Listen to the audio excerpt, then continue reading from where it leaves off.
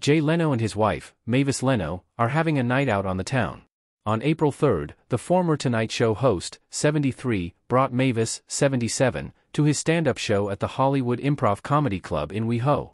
The public appearance comes 3 months after Jay filed for a conservatorship over Mavis following her diagnosis with advanced dementia, according to documents obtained by People in January. Last week, Mavis' court-appointed counsel, Ronald Ostrin, filed a new report related to the comedian's conservatorship petition. The health update revealed that Mavis sometimes does not know her husband, Jay, nor her date of birth, read a filing obtained by People. The report also detailed how Mavis has a lot of disorientation, will ruminate about her parents who have both passed and her mother who died about 20 years ago.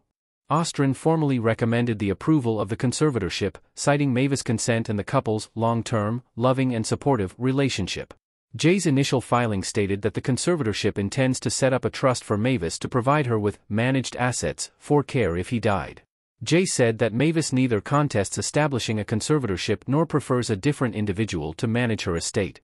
If the conservatorship is granted, Jay will likely name himself as her beneficiary due to their 40-plus-year marriage, California probate attorney David A. Asquibias previously told People.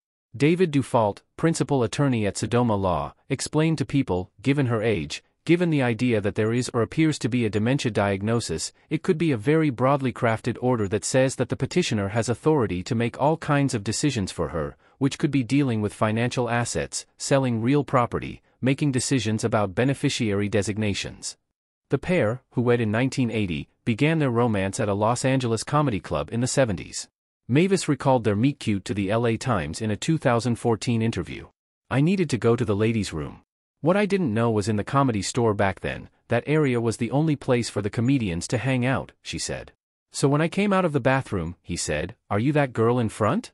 And I said, "Yes, that was me." In 2019, Jay shared on People TV, "I always tell guys when they meet a woman, marry your conscience.